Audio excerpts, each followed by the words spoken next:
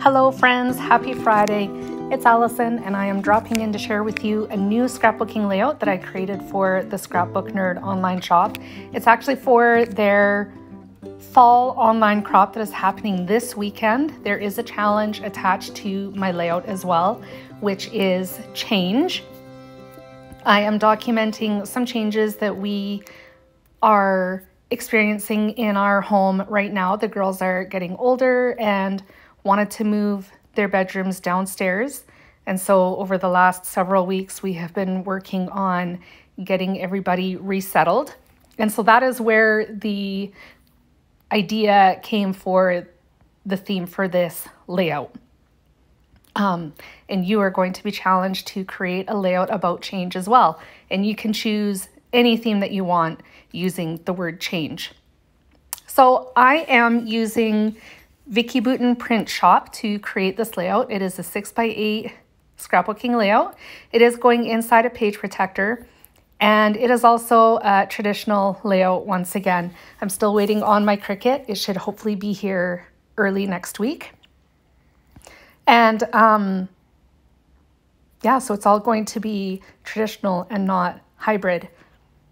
I'm working on adding my photos right now. They're going in a column on the left-hand side of the layout. The two top photos, you can see me writing 1.75 in each of those boxes. There's two other photos that I want to add, but they are saved to an external hard drive, and it's going to take me a long time to find the pictures that I want to add to those spaces. So I created little space holders so that when I do find those photos and I print them off, I can add them to those spots there. The two photos at the bottom complete the story as far as the photos go. Just a little inside information. The top photo is going to be a picture of when the girls were babies. I have a picture of them in their bedroom, in their cribs. They shared a room at one time. And then the next photo is going to be when I occupied Addison's now old bedroom as my craft room. And that is the next picture below, which is of her sleeping over the side of her bed. And then the last photo is my new updated, removed office to Marin's old bedroom. We have come full circle in our house, which I think is pretty neat. I kind of explain that in my journaling as well. Which you'll see coming up a little bit later on.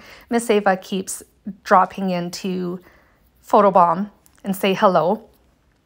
So as I was nattering on, you saw that I added some die cuts from Vicki Boutin print shop to the top right hand of the layout. I also added some pattern paper from the 6x8 paper pad. I'm not sure if the 6x8 paper pad is available in the shop right now. If not, I know the 12x12 paper pack is, but I will make sure to link everything in the description box down below so that you have an easier time finding it. And then I added some chipboard stickers to the embellishment title cluster at the top of the page, and at the bottom there is another chipboard sticker phrase that says "This is really awesome," and then I'm going to add that heart, which is also chipboard, above it as well. The sticker on the back of that heart got torn off, so I used liquid glue to attach it to the layout, as well as the other chipboard pieces as well. So if you notice, you can see that there are some pencil lines that I had made in the space between, which was reserved for my journaling. I realized after I got the lines penciled in that what I had to say using my own handwriting was not going to fit in that space. So I went back to the computer, typed it out, printed it out on some extra white cardstock, and then placed it over top of those lines and then erased what was left poking from behind. That's my layout today, friends. I hope you enjoyed my video, and I hope you are inspired to join us for the crop this weekend. I'll be back again soon. Bye guys.